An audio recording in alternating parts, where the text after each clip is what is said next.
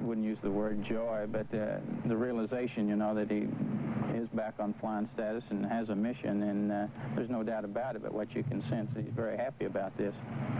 It's important to me to do this because of the self-satisfaction involved. I think everyone needs this sort of thing. This is a CBS News special report. 10 years later. The flight of Apollo 14. This evening, a brief look ahead at the next 10 days in space and the profile of Alan Shepard. Sponsored by Western Electric, the people who make communications equipment for the Bell system. Reporting from CBS News headquarters at the Kennedy Space Center, correspondent Walter Cronkite.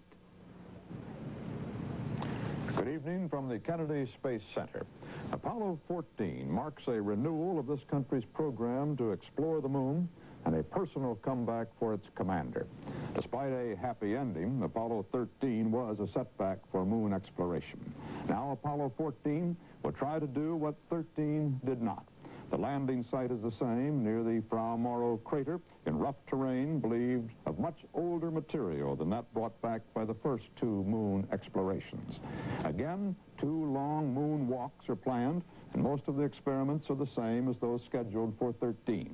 The main differences, new onboard safety devices and extra supplies, are in direct response to the Apollo 13 explosion and the long, perilous voyage home in its lunar module lifeboat. The Apollo 14 crew, which departs from here Sunday afternoon, will be commanded by 47-year-old Alan Shepard, the least experienced of space veterans. His teammates will be 2 space rookies, 40-year-old Edgar Mitchell, who will accompany Shepard to the moon's surface, and Stuart ROOSA, 37, who will remain aloft in the command ship. But the crew's story centers on Shepard. On May 5th, 1961, inside his tiny Freedom 7, he became the first American to venture into space, a suborbital sprint downrange from Cape Kennedy. In the decades since then, Shepard has suffered illness and frustration, but all the while his attitude has been marked by drive, determination, and care to the last detail. Shepard's first space vehicle was a one-man Mercury capsule boosted aloft by a slim little Redstone rocket. His flight lasted only 15 minutes and covered 300 miles. Looking back, Shepard recalls not the drama, but the details. There are 2 things, basically, that struck me, as I recall, and then and still do now. One is the fact that I expected a lot more vibration from the launch rocket than we got in those days. It was a lot smoother ride, at least the powered portion of the flight was a lot smoother than I had expected. And secondly, I think the fact that I was able to act and talk rationally during the short period of weightlessness that occurred was quite a satisfaction to me, because perhaps you may remember back in those days there were a number of cynics that felt that a person wouldn't be rational after 5 minutes of weightlessness. The first American in space became an instant hero, but disappointment was not far behind. An ear disorder impaired Shepard's hearing and balance and left him assigned to a space program desk job. This gave Shepard time to go into business, banking and real estate, which soon earned him a fortune. But business interests were not enough. Alan Shepard wanted to fly in space again. To do this would take time, and he determined to stay in shape. That determination is described by Richard Minns, who ran a health club where Shepard worked out. He's not a typical human being. He's a super person. He's a super guy. He's a super person mentally, intellectually, and physically, and maintains that status through a standpoint of pride and ego. And when he comes in for his exercise routine and his workouts, he stays with his exercise routine. He stays with the workout, because I think that to him is sort of a religion. It's something that he has to do. It's a preventative medicine. It's a medicine to protect him against the aging process.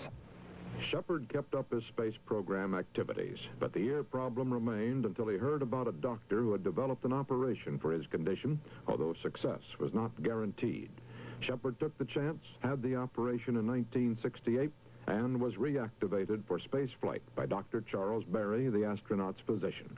No, I don't think anyone can question Al's tremendous tremendous motivation to do this mission. If I can just quickly review the kind of things that happened, you know that Al was selected initially to fly the initial mission in Mercury, and he was selected because of some qualities which he exhibits, which really, he's a very self-sufficient individual. He's very self-contained and extremely self-sufficient in that regard, and I think that was something that was very badly needed in that first kind of a mission. Interestingly enough, he's been able to take that same personality and to deal with it in a team concept, to where he has 3 people involved and not just himself as an individual. He would like to have flown in the early Gemini, first Gemini mission, or early Gemini mission anyway, and unfortunately he had this Meniere's develop prior to that time, and then we had to ground him. Now, he maintained a motivation to fly during all of that period of time. He has been steadfast in that. He has wanted to do it. He's been goal-directed that way. If there's anything Al is, it is goal-directed. Shepard's dedication did not always make him an easy man to like. One of his best friends, Deke Slayton, boss of the astronauts, says Shepard had his troubles making friends. I don't think he's the type of individual that probably takes to people and develops a close friendship on a short notice. He's not,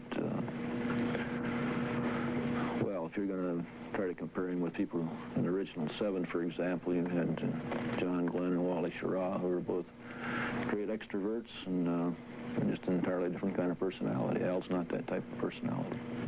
The last word on Alan Shepard, his determination and dedication, belongs to the men who trained long and hard with him and will fly with him on Apollo 14.